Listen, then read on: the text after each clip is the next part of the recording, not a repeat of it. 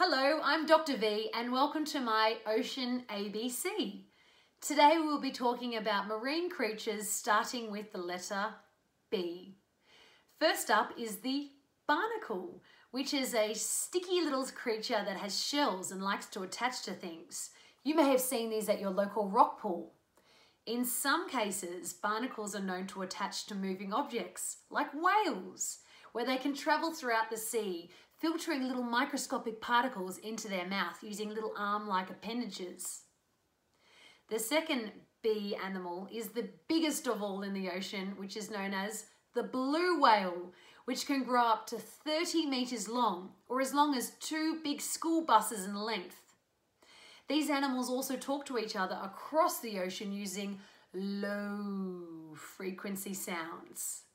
Next up, we move all the way to the Galapagos Islands off Ecuador, where we speak about the booby bird, which is one of my favorite species of seabird. In fact, the blue-footed booby has bright blue feet. The brighter the blue feet they have, the more likely they are to attract the ladies. And finally, our last blue ocean creature is the blue tang, which is also known as Dory from Finding Dory and Finding Nemo. These fish are known as surgeonfish, and the reason for that is because they've got this funny little spine on the back or near their tail on either side, and this can help protect them from predators. Now that's our 4 B starting ocean creatures, but before I leave, I always like to finish on a question, and the question that we have comes from an online source today, and it is, what do sharks eat? Well, sharks eat a variety of things, and they kind of act like vacuum cleaners of the ocean.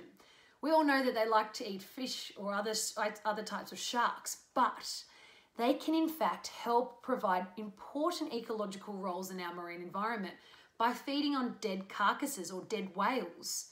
In fact, I've seen sharks eating on a dead whale off Sydney, Australia, and they play important roles to help make sure that these animals are broken up and distributed around the ocean environment. Well, that's all for today. I hope you can join me on my next video session.